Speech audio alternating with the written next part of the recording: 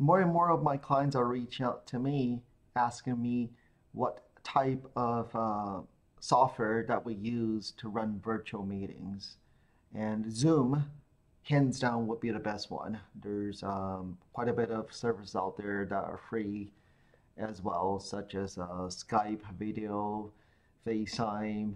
You can do GoToMeeting. There's a lot of solutions out there, but hands down is going to be Zoom. And with Zoom, for example, if you're a funeral home, you can now, if families are a little bit afraid to come in at the current moment, you can do Zoom conference call. They get to see you, you get to see them from the comfort of their home. They can do it from this little tiny device. You get to see each other. And you can also do screen sharing. While you're talking to them, you can hop on your website, you can screen share your products and services. So you can do one-on-one selling, you can do group presentations, that's a webinars format. Let's say right now, if you're conducting seminars, lunch and learns, these days not too many people will want to meet up right now. So you can do Zoom as well, right? So you can do a virtual seminar. Same thing, you're running through slides, they get to see you, they get to see your slides as well. So a lot of applications, same thing if you're a home improvement contractor. Right now, your most likely families wouldn't want you to be inside their house. So same thing, you can do a virtual appointment, right? So for example, you guys can hop on, the homeowner and you can hop on a Zoom conference call. Again, you get to see each other.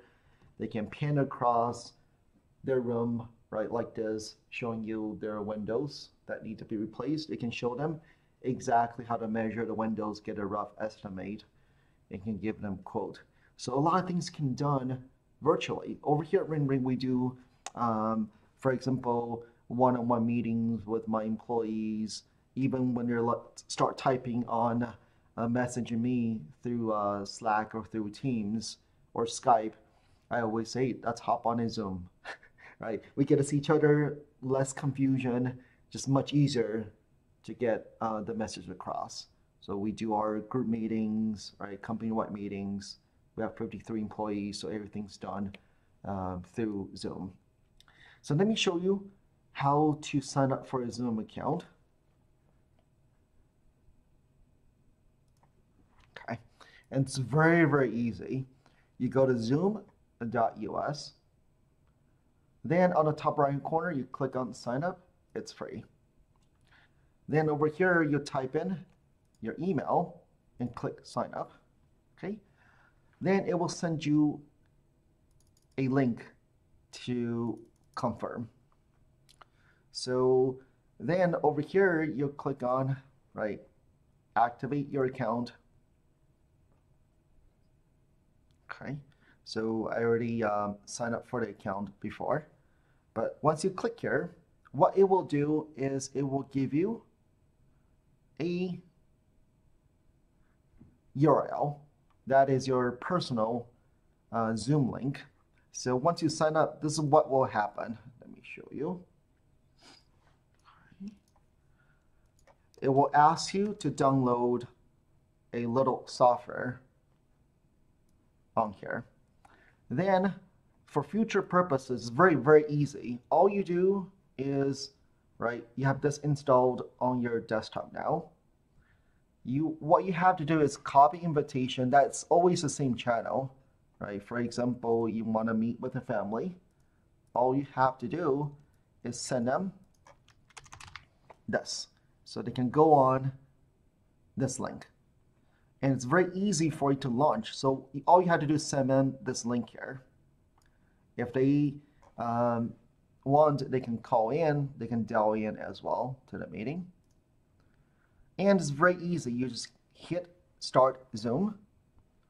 And once you start Zoom, for example, then you will see each other. I'm using recording software, so you will not be able to see me on Zoom as a demo over here. You can easily hit share screen, and now you're sharing your screen. So it's super, super easy to sign up for Zoom.